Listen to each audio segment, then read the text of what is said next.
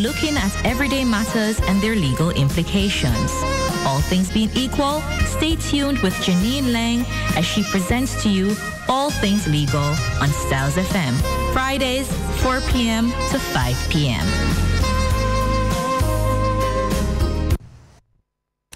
Hello, everyone. Welcome to All Things Legal. Just in case you did not join us last week, allow me to do an introduction of who I am again and what to expect of this program in its forthcoming weeks. My name is Janene Laing, and I have been an attorney at law for over 10 years. I love reading about the law and I enjoy the practice of the law, and I thought that it would be useful to share with you about all things legal. Every week, I will be looking at one legal topic which affects the Jamaican legal landscape. I will also be reviewing some topical legal news items which appear in our weekly news. I will also be using topics which are suggested by you, and I hope to answer any questions which you may have about specific scenarios. There will be no limit to the gamut of legal issues which we will explore on this program, and where I am not seized of the information, I will invite resource persons to share with you further.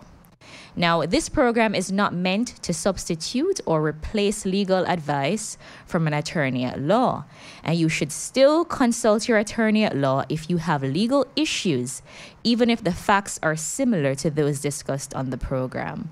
Again, I thank you for listening, and I look forward to sharing with you in the coming weeks. I would also like to give a special shout out to my students at Titchfield High School, Option 1 for English Literature. Today being the Day of Love, just as we studied the constant image of your face this week, that poem, I just want to let you know, Lamoy, Kadori, Cardiff, Evron, and the rest of the class, that indeed you guys have become the accomplice of my heart. Now, let's look at a few news items which came in the news this week. Could you remind me of the numbers again, Cassidy? What's in the news? Dollars for dust. There was a Gleaner article published today, February 14, 2020. Now, in St. Elizabeth, close to the Alpart site, there is a mud lake, and there were issues of a dust nuisance. Let me just pause to give you the numbers. Our local number is 876-453-1444.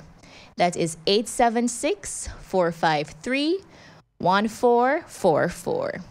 And our international number is 954-338-7973. You can call in or WhatsApp in your comments or your questions as the program progresses.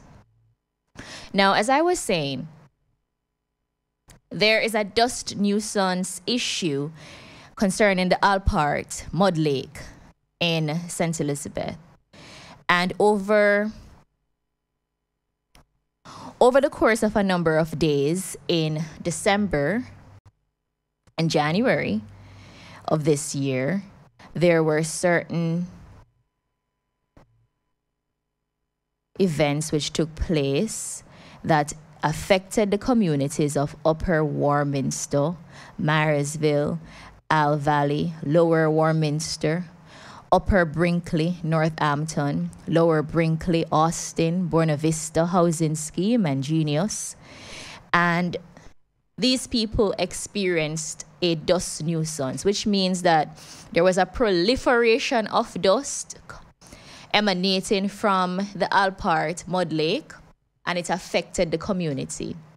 Now, what is a nuisance? A nuisance is any activity of your neighbor that can affect your ability to enjoy your property. So if your neighbor has some sewer that lets out water onto your property, that can be interpreted as a nuisance. There's also nuisance of noise. If your neighbor repeatedly plays their music too loud, that can be a nuisance, which can be actionable at law.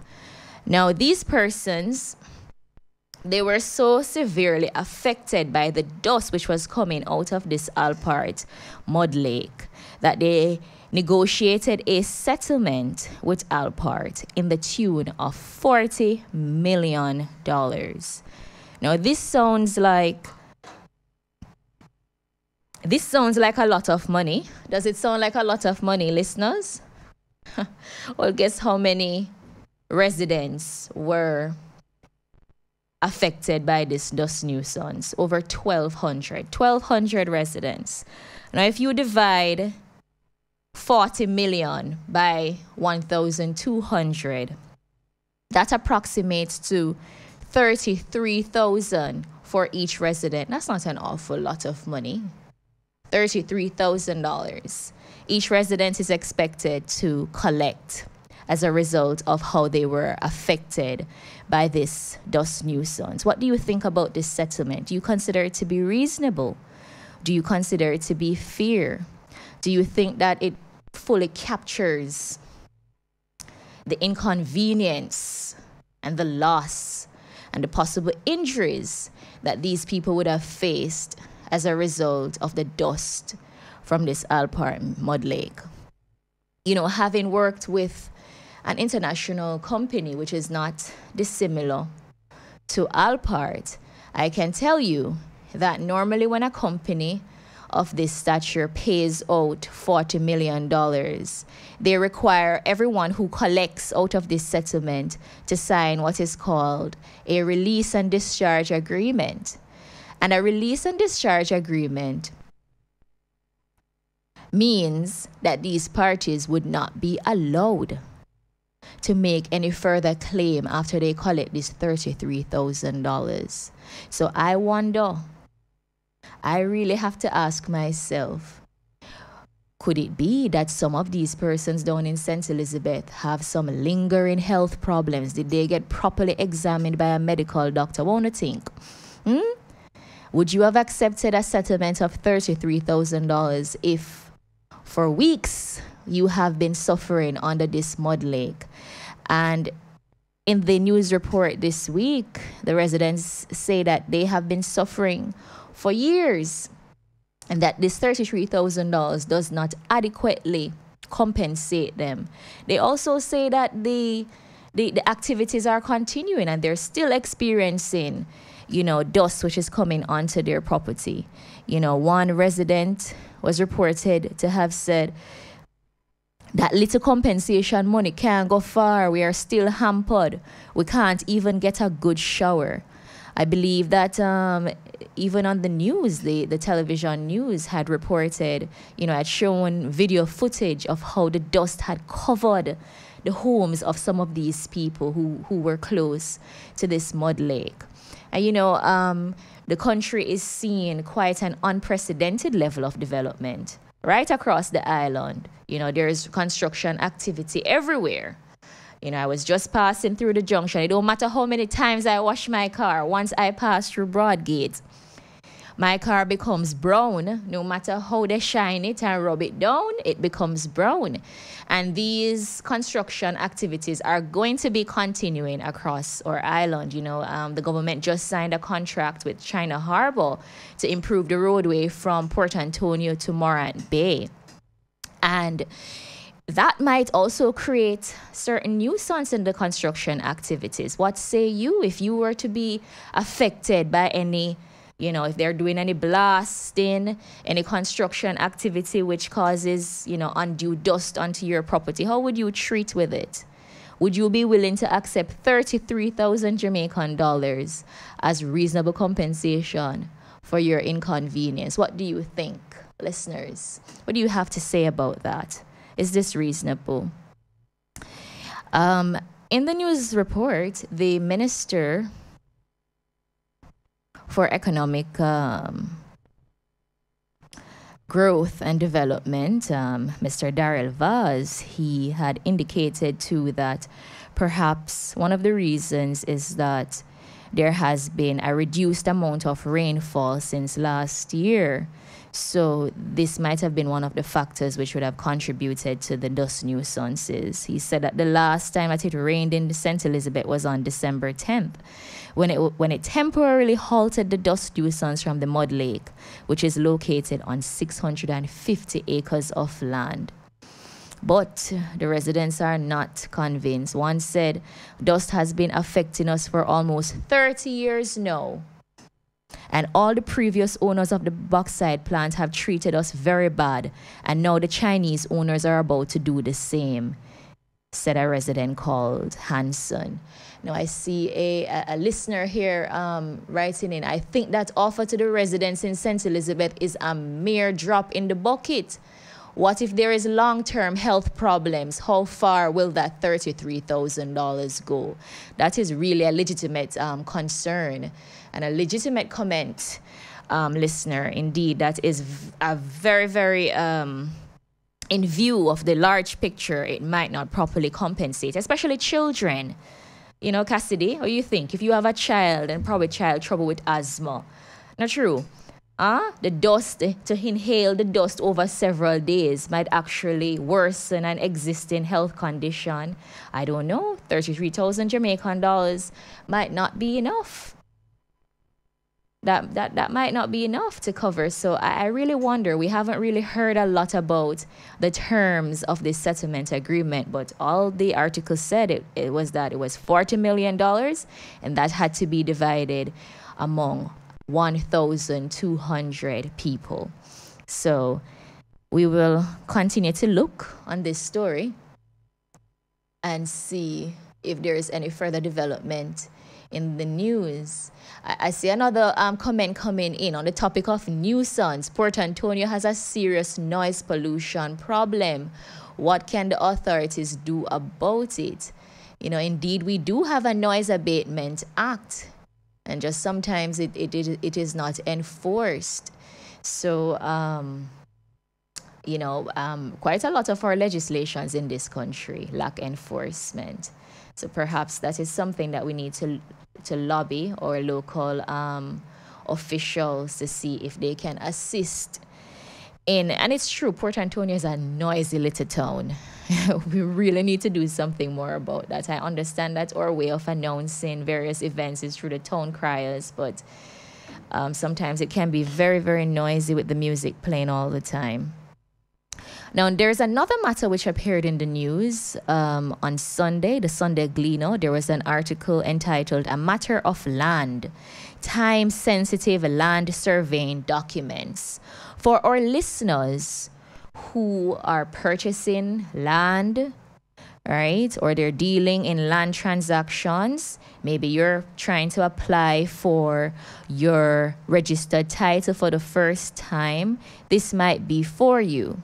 Now, there are some survey documents which are time sensitive, the article said. Now, what survey documents are time sensitive? If you're going to be purchasing a piece of land or a property and you want to get a mortgage from NHT or any other financial institution, they will require you to get what is called a surveyor's identification report. Now, this surveyor's identification report will include details of the boundaries of the land, if there is any encroachments on the property, if any building is on the property, and things of that nature. Now, this surveyor's ID report, it carries a lifetime of 1 year. It expires after 1 year. So if you have a surveyor's ID report and you want to get a mortgage from NHT and the time period exceeds 1 year, then you will have to renew the surveyor's ID report before it can be accepted by that various financial institutions. So lending agencies will require a surveyor's ID report which is less than a year old. Another survey document which carries an expiry date are your pre-check plans or your survey diagrams. A lot of persons sometimes even mistake their pre-check plans or their survey diagrams for title. You know, a lot of people will come to me and they'll say, you know, Miss Laing, I have a title. I have a title, man. You know, I have a title for how many years? And they bring this pre-check plan and this survey diagram. And I say, no, this is not a title. This is a survey diagram. And the survey diagram, sometimes it's on a soft, normal printing paper. But a lot of times, especially for the pre-check plan, it's on this kind of plastic paper. It's a little plastic.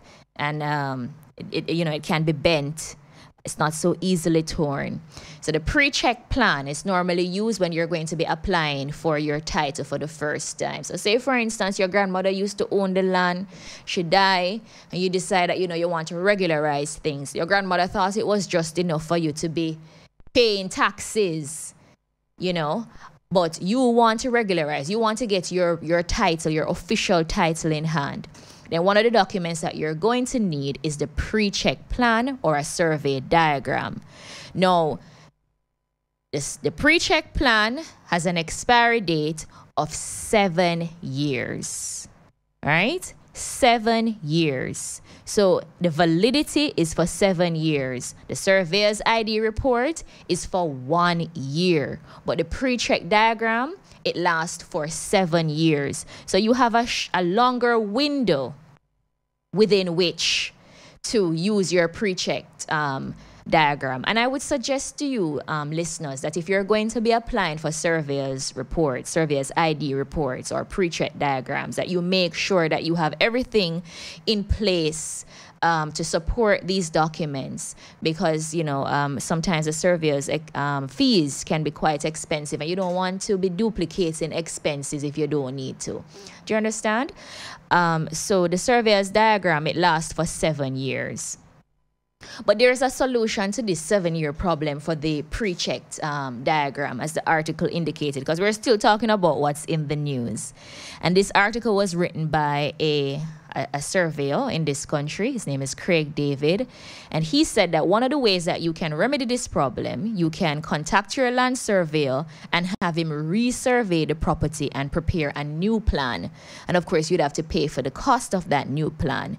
He will then submit that new plan to the Survey and Mapping Division of the National Land Agency, or what we typically as Jamaicans call the Titles Office, for pre-checking and approval. And when this is done, you will have a new plan that has a useful life of 7 more years. Another alternative is that you can have a land surveyor's declaration. So the same surveyor who prepared the pre-checked diagram, right? You let him prepare what is called a declaration, and he would sign it before a JP to say, I'm the one who prepared this surveyor's diagram. And he can say that the boundaries which are on the ground are still the same.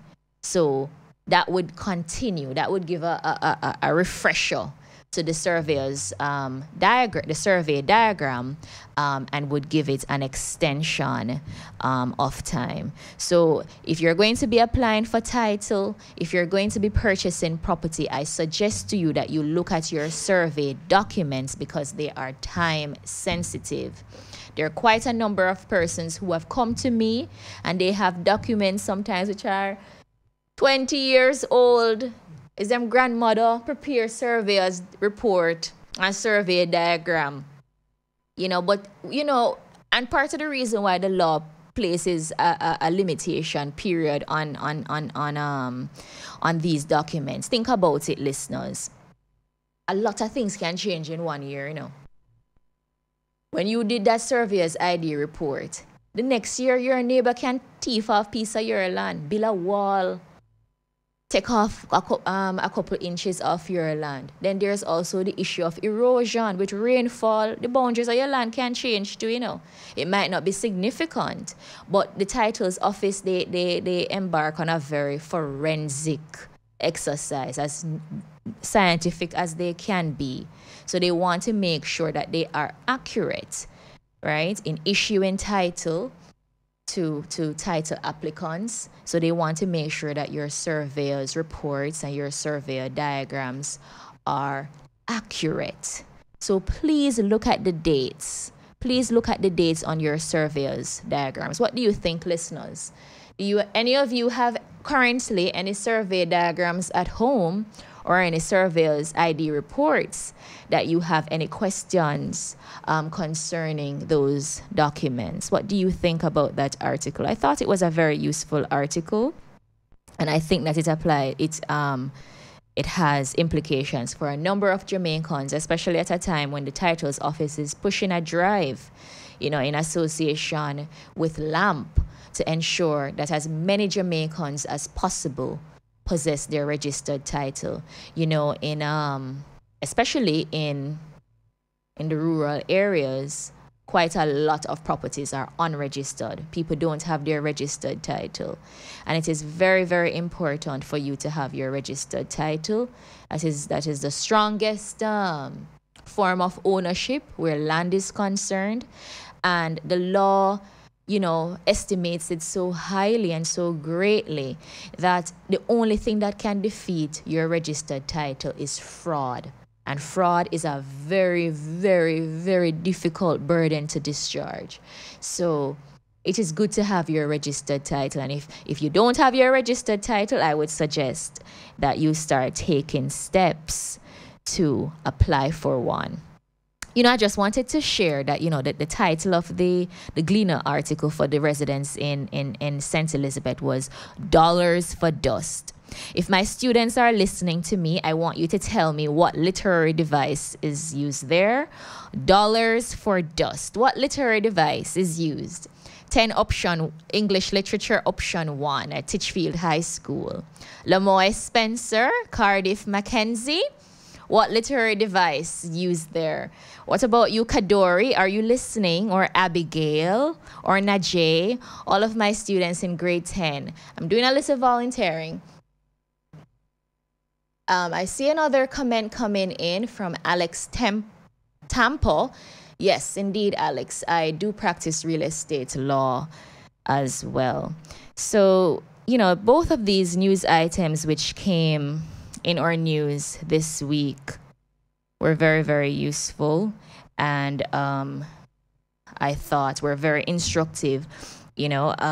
So if you feel that you have been affected by a nuisance, then you can kickstart the process by negotiating with the person who has affected you by their nuisance, or institute legal proceedings. In the case of Alpart, they were able to negotiate a settlement of no mean order of $40 million, and with $33,000 allotted to each resident of the respective communities that we had named before. Now, I want to get into the meat of the matter. Another news item which also has legal implication that I want to look at this evening concerns the deportation flight of certain, I don't even know if I can call them Jamaicans, because they don't consider themselves Jamaicans, Cassidy, because some of these persons, they have lived in the United States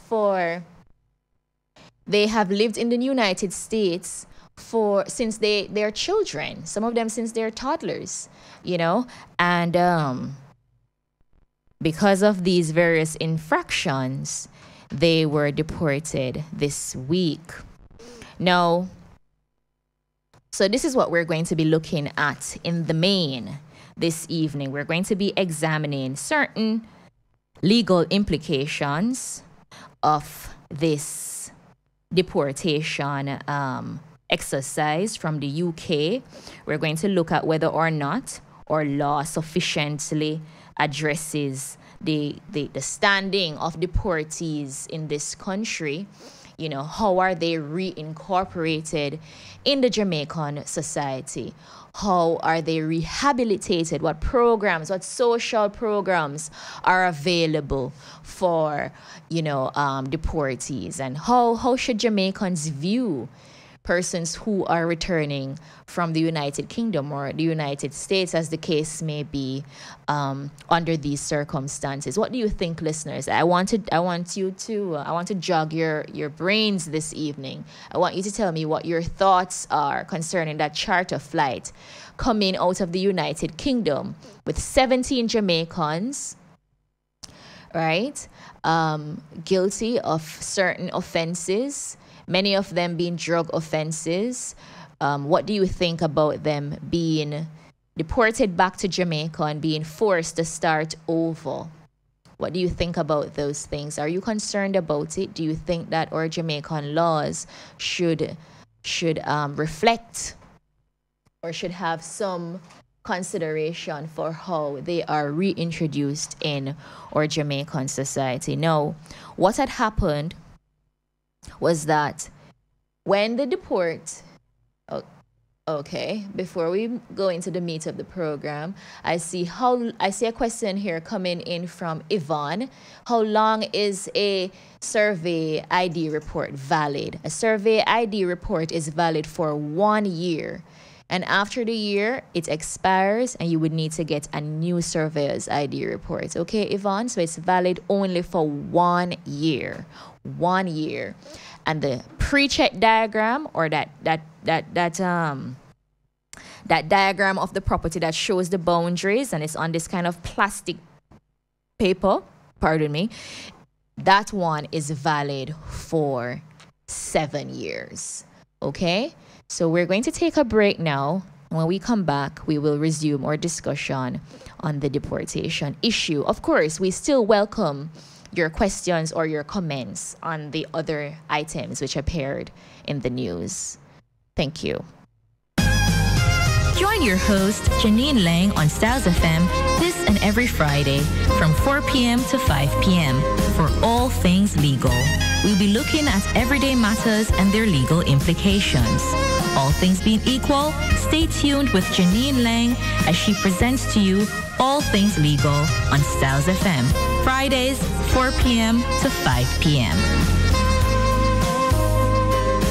This is Shuggy with the voice of Jati, your reggae ambassador, and we're talking about this big one. Yes, my show. It's all about Portland Black History Reggae Month, and it's called the Reggae Showcase 2020, taking place at Neville Antonia Park, Port Antonio, Portland. Saturday, February 22nd, 2020. Gates open at 10 a.m. Featuring the living legend himself, Mr. Dan Roy Morgan, the Jolly Boys will be there, Warrior King, St. Thomas Coming, a collective, and other acts will be there. Admission $300 before 4 p.m., $500 after 4. Donations will be accepted. Also, a live outside broadcast of the Jati Show from 1 to 5 p.m. on a Saturday. This event is sponsored by Born to Win Entertainment, ReggaeRoundTheWorld.com, Jati Entertainment, Columbina, Moving Taste Forward, DIB Hardware, Robinson Sons Hardware, Eastern Car Rental, Carcom Auto Parts, Axe Studio, Portland Credit Union, Portland Jewelers, Portland Municipal Corporation, and Tennis Stars. Remember, Reggae Showcase 2020, Saturday, February 22nd. I want to see your face on the place.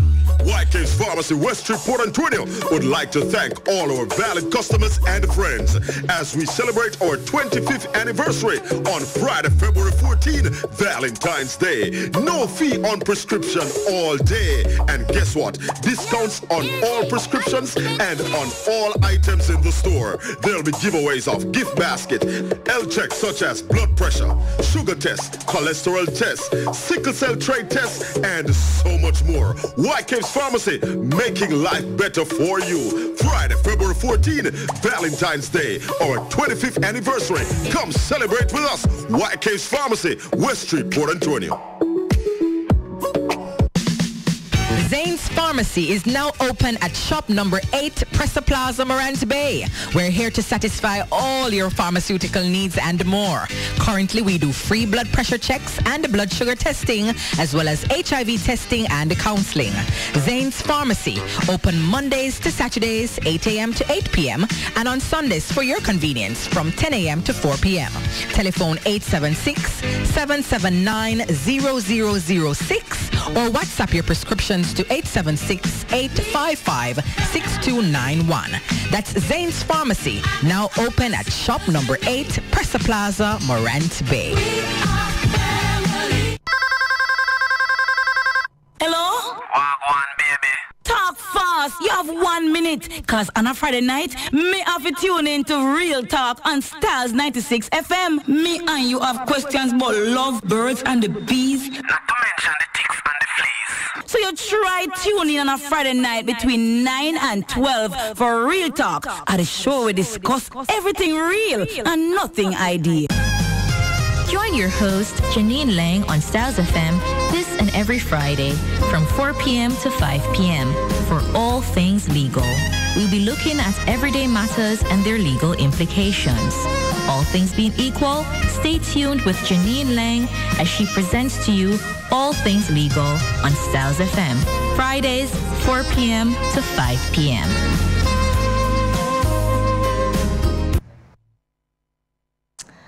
And we are back. I saw a BBC news report on the 10th of this week, in fact. Now, what happened was that there was a deportation order made for certain Jamaican detainees who were in detention in the United Kingdom. After serving their sentences, there was a deportation order made against them. Now, after the deportation order was made, they made an emergency application to the Court of Appeal in the United Kingdom protesting the deportation order. Now, the Court of Appeal judge ordered that the Home Office of the United Kingdom was not to deport those persons to Jamaica on Tuesday. You know that the people came to Jamaica in Tuesday. Remember the flight? There was a big display. The Gleaner came and videoed them, and we saw some of them covering their faces, at Herman Barracks. But the judge decided that only those persons, right, who had access to a functioning non-02 SIM card on or before the 3rd of February could be deported. And what that was saying was that the persons who did not have the SIM card, they could not be deported because they did not have an opportunity to call their lawyers to seek legal advice on the deportation, right? So this is because some lawyers in the United Kingdom had argued that some of the persons who were set to be deported from 2 detention centers were not able to get legal advice due to issues with an O2 mast. Now, the Home Office of the United Kingdom, they were not happy that several persons were not now able to be on the flight coming out of the United Kingdom with the deportees on Tuesday. The Labour's Diane Abbott said that removing the detainees was unfair. The Home Secretary, though, Mr. Patel, said that many were guilty of serious offences. Miss Patel, in fact, and not Mr., pardon me, said every person on the flight had received a custodial sentence of 12 months or more. Therefore, under legislation introduced by the Labour government in 2007, she said, a deportation order must be made. So once you are in the United Kingdom, you commit an offense, you received a custodial sentence of 12 months or more, you are liable to be deported. As my grandmother would say, you're upon people eyelash. You know what I mean? It's very sad. The Home Office said that the planned charter flight to Jamaica is specifically for deporting foreign national offenders. They said that those detained for removal include people convicted, listen carefully, of manslaughter, rape, violent crime, and dealing Class A drugs. Now, what I want you to bear in mind, though, is that these persons served their sentences, right? So they owe the UK nothing as far as that is concerned. They served their sentences, and they are not guilty of any offenses in Jamaica. Their crimes were not committed in Jamaica. Now, the flight to Kingston, it was to leave on the 11th of February, and that flight included a man who arrived in the United Kingdom at the age of 5, right? And because of that, Miss Abbott, who is a shadow Home Secretary, when she was speaking in the Commons, she said many of the proposed deportees came here as children and have no memory of Jamaica. One such deportee is a man who had been due to deported on Tuesday. His name is Howard Ormsby. He's a father of 5. He was jailed for 18 months after he was convicted of possession with intent to supply Class A drugs, and he was released in December. He said, I came here at the age of 15 with my older sister, and I've been here 18 years of my life. He's now 32. Speaking to the BBC's Victoria Derbyshire show from a detention center in West London, he said, I've never tried to deny the fact that I've made a mistake, but everyone has a chance to right their wrongs. And here's the crux of the matter. Mr. Ormsby said, I have all my family here. I have no one in Jamaica.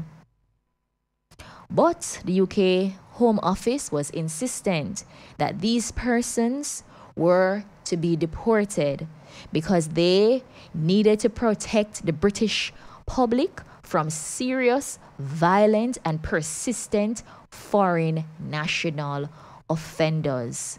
What do you think about this, listeners? How do you feel about these persons being returned to our shores under these circumstances? How does it make you feel? Are you afraid? Are you alarmed in light of our own local criminal situation, which seems to be spiraling out of control in this country? Do you feel that these deportees can contribute to a rise in our crime level in Jamaica? What do you think? I'm going to read certain comments which came in. It says, one reader said, no shame in the game. We're all Jamaican. Just hopefully they get the chance to better their life. Another reader said, this will help the crime situation greatly. So this listener thinks that this is going to cause an increase in our crime rate. And then somebody said, hope Jamaica has rehabilitation programs for these people. Another person says, well, they did the crimes.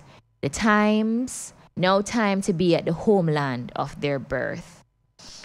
Now, are there any legal restrictions in our law, in the laws of Jamaica concerning deported persons? Indeed, there are none. There are no official express legal restrictions on the rights of deported persons in Jamaica. There are no legal obligations placed on deported persons to disclose to the general public their status as a deportee or their criminal convictions abroad. Deported persons are free to seek employment and education at all levels and are also able to vote and participate freely in the national and local government. But the problem that deportees voice so readily and often are the unofficial restrictions on their lives that disrupt their lives. The unofficial policy of the social stigma. When you refer to a person as a deportee, you know, it's such a label which is so painful. It prevents them from, moving on from their mistakes. So how does Jamaica as a nation deal with this unofficial policy of ostracizing deported persons? I'm seeing a listener here writing in. When you're in a foreign country, even if you're a citizen, you must abide by the country's rule. So double punish is harsh, but it's the law. Well, I mean, you are indeed correct. Because indeed, these persons have served their time. They have served their time in the United Kingdom. So, they have served the term of their sentences there. And part of the law there is, since 2007, is that they have to be deported back to Jamaica, to their home country, their country of birth. So, that's the position of the UK government. So I see your point there, listener. what we need to consider is, another listener writing in, what we need to consider is, can these individuals be gainfully employed or rehabilitated? Because if not, they may just turn to crime as a means of survival. Thank you for that statement, listener, because that is really a legitimate point. You know, some of the persons who turned up on that flight on the 11th, on Tuesday this week, they had no family. There was no waiting family to greet them because they have absolutely no family in Jamaica to meet them, right? And the government has no official policy of rehabilitation. It's mostly a lot of NGOs or non-governmental organizations who meet these people at the airport or at Herman Barracks, where they're housed after they're deported. And they might offer certain social services in terms of, you know, allowing them to access certain social programs, drop-in centers where they can take a shower, because some of these persons have no family here. You know, they don't have any families that they can go to the country and say they can live with family. They have absolutely nobody at all in Jamaica. You know, so there are really no official rehabilitation programs. Most of them come from non-governmental organizations. But the truth of the matter is that there have been some studies which have been done by certain non-governmental organizations, including the National Organization of Deported Migrants, and they actually found that only about 4% of deportees return to a life of crime. So that suggests that even if they do commit crime, it is negligible in terms of increasing the crime rate of Jamaica. So maybe we don't need to be so fearful of the deportees. You know, today is Valentine's Day, and I'm not really into this pagan celebration because every day should be a day of love, right? But maybe we should show a little bit more love to the deportees so that they can feel a little bit more welcome coming back to sweet, sweet Jamaica. We can make them, let me tell you, you know, a couple of friends and I, from time to time, we go downtown Kingston and we feed the homeless before the Supreme Court, where that post office is on King Street. And let me tell you, listeners, homelessness does not have a face. You might be very surprised at some of the people that you see who are homeless, who are so quick to come and collect a box of food.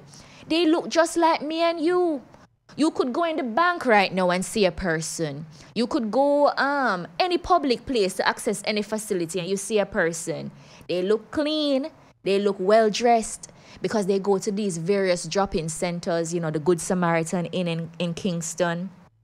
Other drop-in centers that caters to homeless people, where they can go in for the day, take a shower, get a meal, and they go back on the street, you know. So it's tough.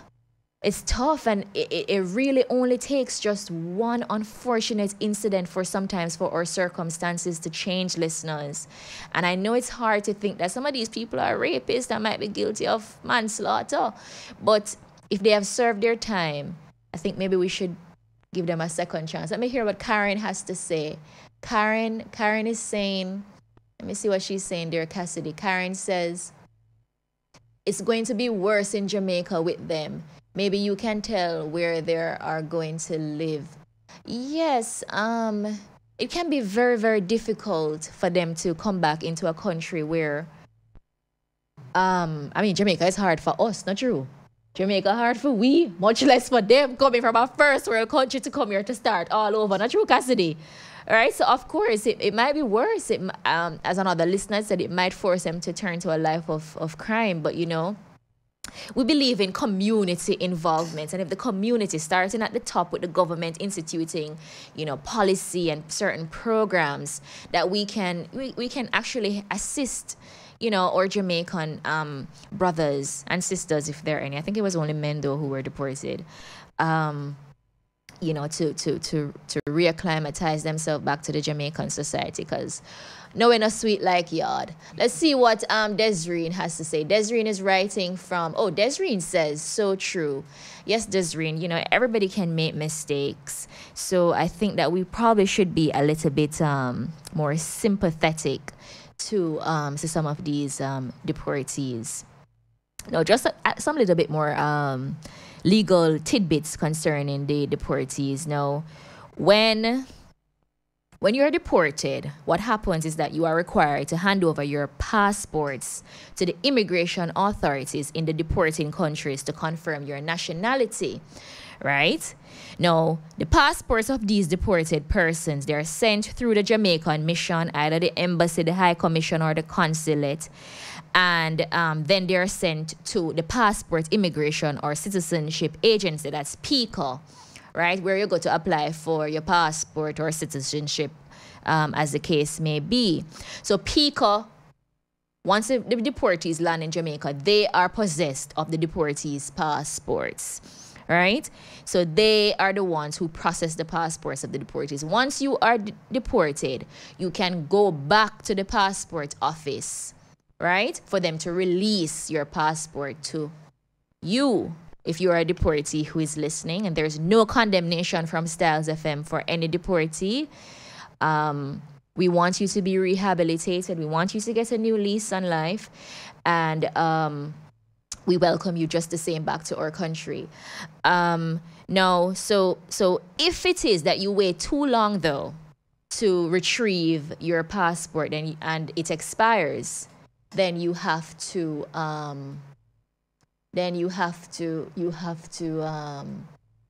apply to renew your passport. I see another listener saying the government should now begin to put measures in place to rehabilitate them, because realistically we can't refuse them. They are Jamaicans. That is true. I agree with that listener. Another listener says, good evening, miss. I'm deeply sorrowful for them. How will they manage?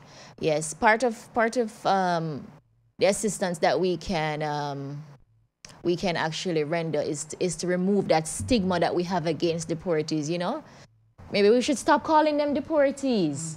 They're just Jamaicans. Maybe I should stop using that word. What do you think? Would you? Would you come up with deportee? What was the name of that song again, Cassidy? I don't remember. Something about even what's his name? Sean Paul sing a song about deportee too. I don't know, but Cassidy, tell me a name that I can call them instead. Long lost Jamaicans. I don't know. I see another listener said, "How are we taking them? And we can't send back foreigners from what's that? From minister." Oh, what does that mean? We can't send back. I'm not. Are we sending? We can't send back foreigners. Actually, Jamaica has a deportation act. Yes, so we can actually deport. We can actually deport persons, Commonwealth citizens. We can do so. Returning residents. Oh, I like that, listener. We can call them returning residents, of course. So that's what we're going to be calling them. Or returning residents. We want to treat them with a lot more acceptance and love, so that they don't feel like criminals. Because, even the Bible says, evil... So a man thinketh in his heart, so is he. So you tell the man that he's a criminal. The man start believes him a criminal. And then after a while, him start act like a criminal. Don't it?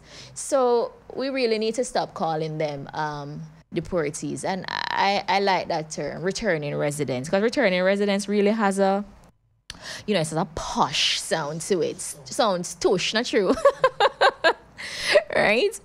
But just for completeness, the National Intelligence Bureau, which we know as Kingfish, they're the ones who normally used to keep on file the criminal history sheets of persons who are returned to Jamaica under these circumstances because of a crime committed while abroad.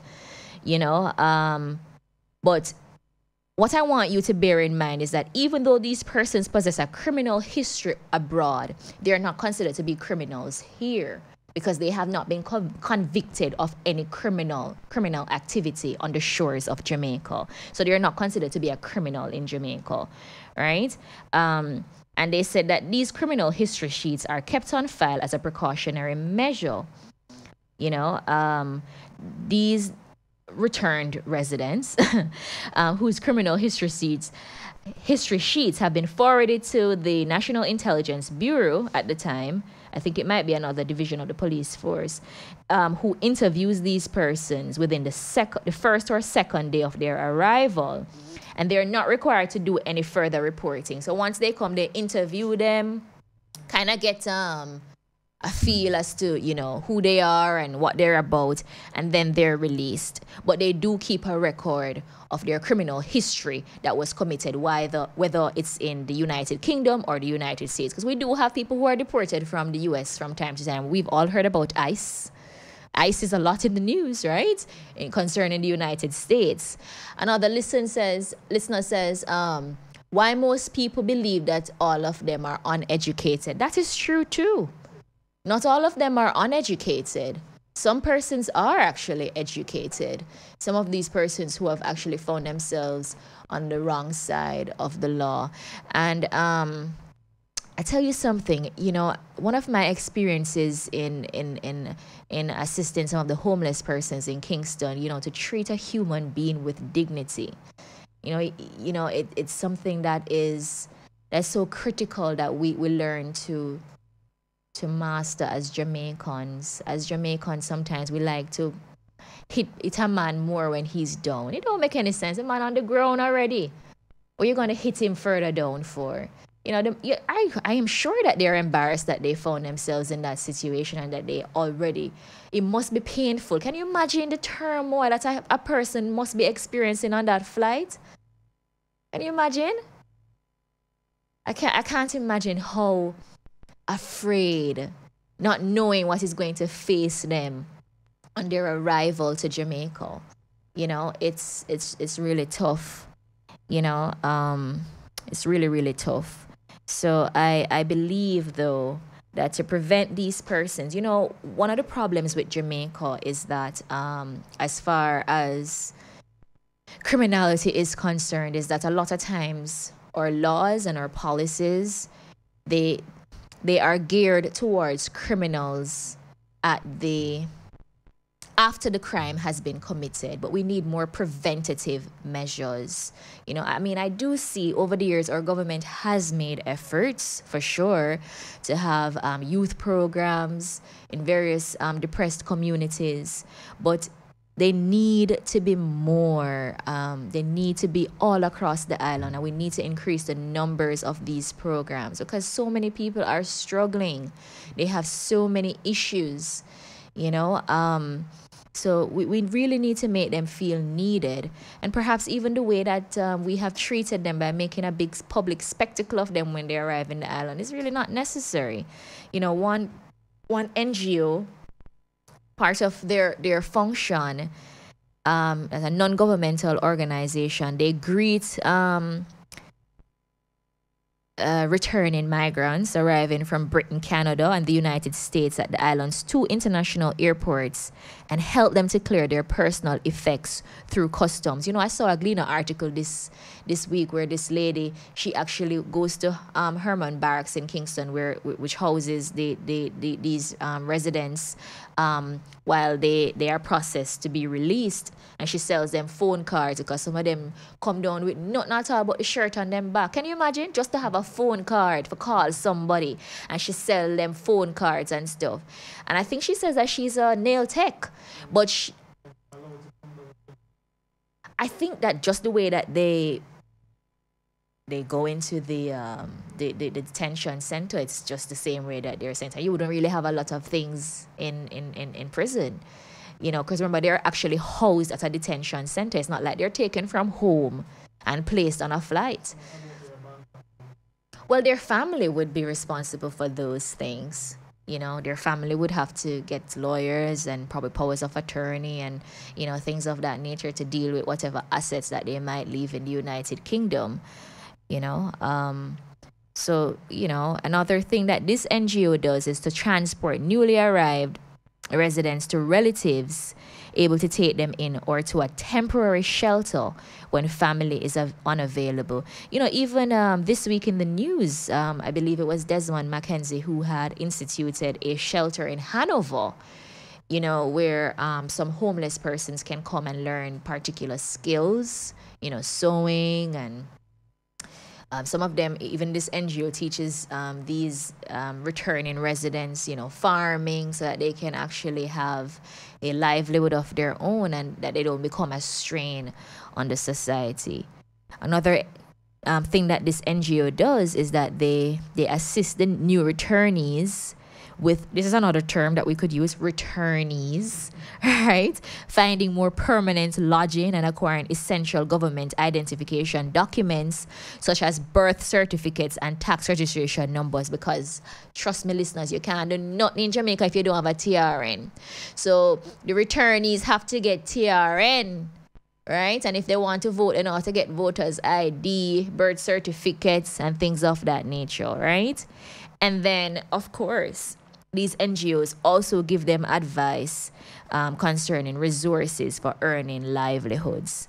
You know, so what are some of the issues that you have identified? Okay, thank you for listening, Althea from Long Road. Thank you. I really appreciate your feedback.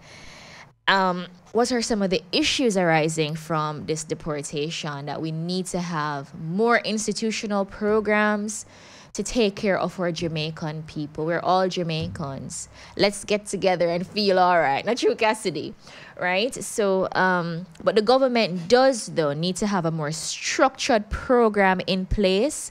You know, in preparing for this program, I was calling various agencies, and most of them were very tight-lipped about giving information about it, and they really don't have a lot of programs in place to assist these returnees on making their transition to Jamaica. But if indeed you are a returnee and you're listening to this program, I just want you to know that all is not lost.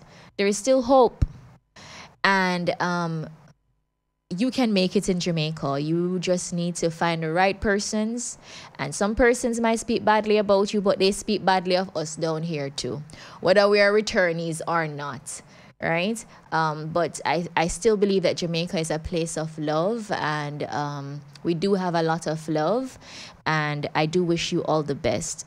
I really thank you all for tuning in this evening. It was really an interesting discourse with you. I really enjoyed sharing with you, and I really enjoyed you providing feedback. Thank you for joining me, and all things being legal, all things being equal, join me next week for All Things Legal. Join your host, Janene Laing, on Styles FM this and every Friday from 4 p.m. to 5 p.m. for All Things Legal. We'll be looking at everyday matters and their legal implications. All things being equal, stay tuned with Janene Laing as she presents to you All Things Legal on Styles FM, Fridays, 4 p.m. to 5 p.m. This is Styles FM.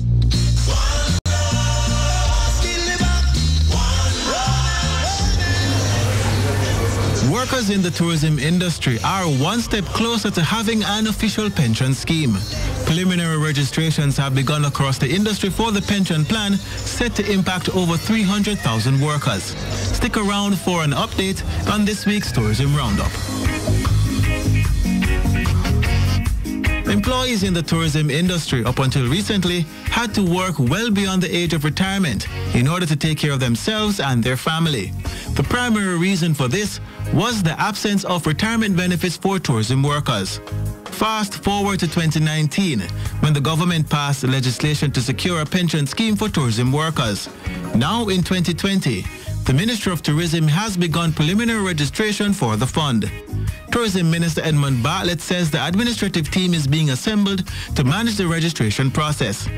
Minister Bartlett adds that the ministry is working with the HR departments of businesses in the industry to create a framework to facilitate the registration process. But we recognize that the timelines between when all of this is being are structured, and when in fact the effective date comes into being, a number of people become 60. And so we think it is equity that we should try to embrace them. And that's how the augmented arrangement is. So that allows now for within 180 days after we've designated that those people have the opportunity to register. The Tourism Workers Pension Fund is open to workers 18 to 59 years old, and arrangements are being made to register self-employed persons. Special arrangements are being made to facilitate persons who turned 60 before the Tourism Act was gazetted. The purpose of enabling these augmented beneficiaries to participate is to respond to Jamaica's world-leading arrangement, because no other country has done this, where a government puts $1 billion in the fund to enable the commencement of the fund so that those who would not have had the requisite years of contribution to be able to get a benefit. If you're far beyond the age to join the fund, not to worry, as the ministry is drafting a solution for that category of workers. We have been thinking about them, and we have to look at what kind of arrangement we can make in relation to the volume, the number of them, because we have been able to identify fully yet, those, because when the surveys were done, they were done in relation to people who are beyond, or who are going to be beyond 60. So we now have to find out what that looks like in the industry, whether some express payment or something of that sort to just help them. It will have to be a one-time payment. Minister Bartlett outlines how much tourism workers will be required to contribute to the fund. Well, it's a 3% initially, 3% of whatever you get for the first 3 years, and then 5% after that. But remember now that the 3% is matched by 3% from the employer, and the 5% is matched. But if you are able to put more, you could contribute up to 20% of your salary over time. So it will be up to 15 for you and 5 for the employer. So Tourism Minister Edmund Bartlett. If you're interested in joining the Tourism Workers Pension Fund, speak to your HR department today. In our No Jamaica segment, the Kingston Harbour. The 7th largest harbour in the world, Kingston Harbour consists of an almost landlocked area of water, roughly 10 miles long and 2 miles wide. Much of this water, even close to the shore, is deep enough to accommodate large ships. That's it for this week's Tourism Roundup. I'm Andre Palmer with studio engineer Joel Samuels. One love.